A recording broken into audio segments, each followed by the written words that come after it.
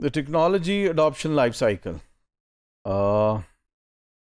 जो सक्सेस है या फेलियर है किसी भी इनोवेशन की, स्टार्टअप की और एंटरप्रेन्योर की, वो डिपेंडेंट है कि कितने लोग मार्केट में उसकी टेक्नोलॉजी को, उसकी एप्लीकेशन को पसंद करते हैं, कितने लोग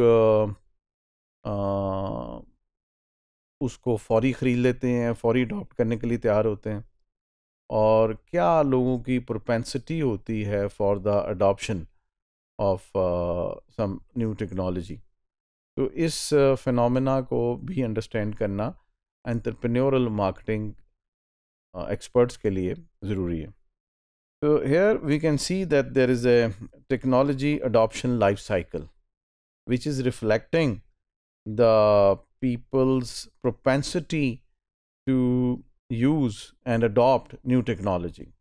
तो ये एक बेल शेप कर्व्ड है जिसमें नॉर्मली डिस्ट्रीब्यूटेड हैं customers from quick adoption to less adoption, from less adoption to high adoption, or it is categorizing the clientele and the customers into 5 different segments.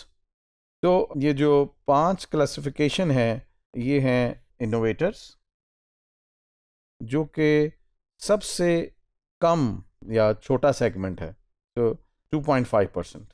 अच्छा, ये रिस्क अवर्स नहीं होते, they are ready to take the risk, और ये थोड़े से technology enthusiast होते हैं और ये किसी भी चीज़ को ट्राई करना जो पसंद करते हैं, और ये पसंद करते हैं कि सबसे पहले जो एप्लीकेशन है वो उसको मैं इस्तेमाल करूं। समटाइम्स इनके पास रिसोर्सेज कम होते हैं, तो अगर कम भी हों तो ये एक बहुत इम्पॉर्टेंट ग्रुप है जो कि मोटिवेट करता है बाकी ग्रुप्स को कि वो इस टेक्नोलॉजी को अडॉप्ट करें।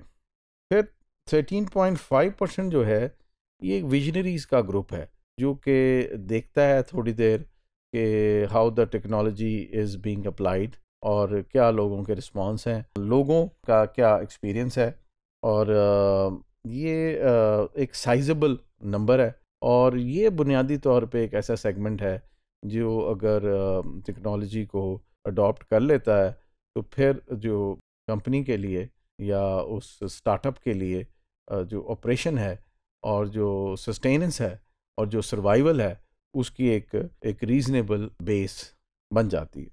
फिर उसके बाद प्रैग्मेटिस्ट्स हैं जो कि लॉजिकली चलते हैं और सोच समझकर कदम बढ़ाते हैं, और इनका नंबर ज़्यादा होता है, ये 34% होते हैं।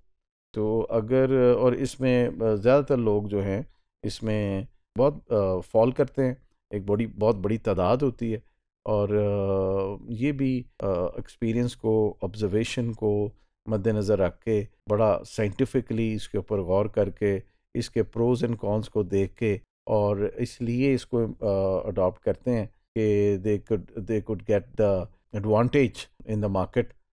और अगर ये उस टेक्नोलॉजी को, उस एप्लीकेशन को अडॉप्ट कर लें तो देन जो है कंपनी के लिए मज़ीद रास्ते खुल जाते हैं, और उसका जो है आगे मज़ीद उस सेगमेंट में प्रवेल करना और मज़ीद अपना रास्ता बनाना आसान हो जाता है। Then we can see that there is another one which is late majority. Late majority भी 34% है, लेकिन ये अर्ली मेजॉरिटी के अडॉप्ट करने के बाद उस टेक्नोलॉजी को अडॉप्ट करते हैं। उनको नज़र आता है टेक्नोलॉजी बड़ी सक्सेसफुल है और ये बड़ी ज़बरदस्त चल रही है और इसके बगैर अब गुजारा नहीं है, तो वरना जो है मे बी मेरी कॉस्ट ज़्यादा आएगी, वरना मे बी जो है एफिशिएंसी वो मुतासर होगी अगर मैं ये टेक्नोलॉजी पे बेस्ड एप्लीकेशन अडॉप्ट नहीं करता। तो then they also, in order to avoid any pitfalls, they also adopted.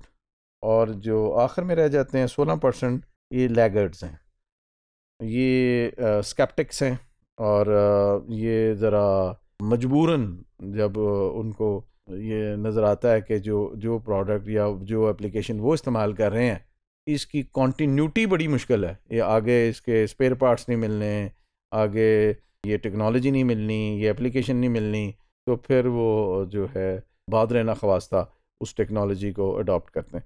तो ये बुनियादी तौर पे हम 5 क्लासिफिकेशंस में इसको तकसीम करते हैं।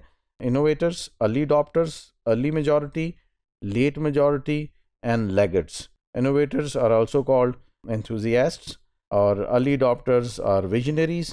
Early majority is pragmatists. Late majorities is conservatives, and laggards are the skeptics. So the consumer and the organizations have different propensity to adopt new products, services, and ideas.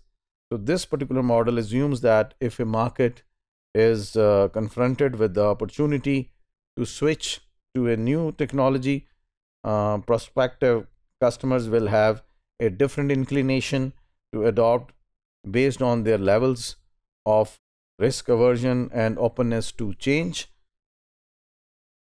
So the challenge here for the entrepreneurial firm is to first obtain the venturesome innovators interest. वो जो शुरू वाला segment है उसका interest पहले gain करें.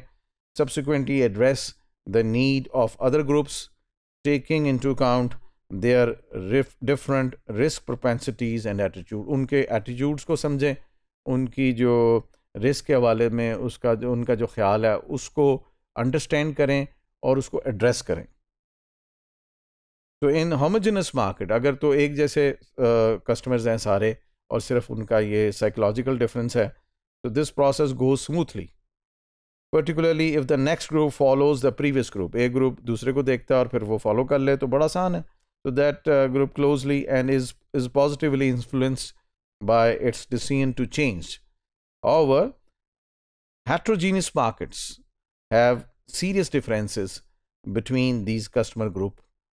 अगर जो लोग हैं वो सब एक जैसे नहीं हैं तो फिर इतना स्मूथली ये क्लासिफिकेशन वर्क नहीं करती एक से दूसरे और दूसरे से तीसरे में.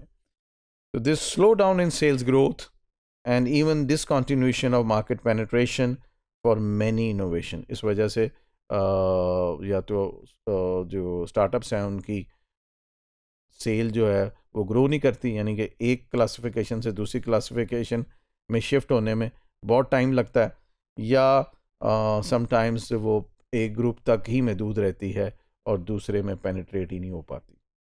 Therefore, special marketing tactics are needed to enhance diffusion and innovation.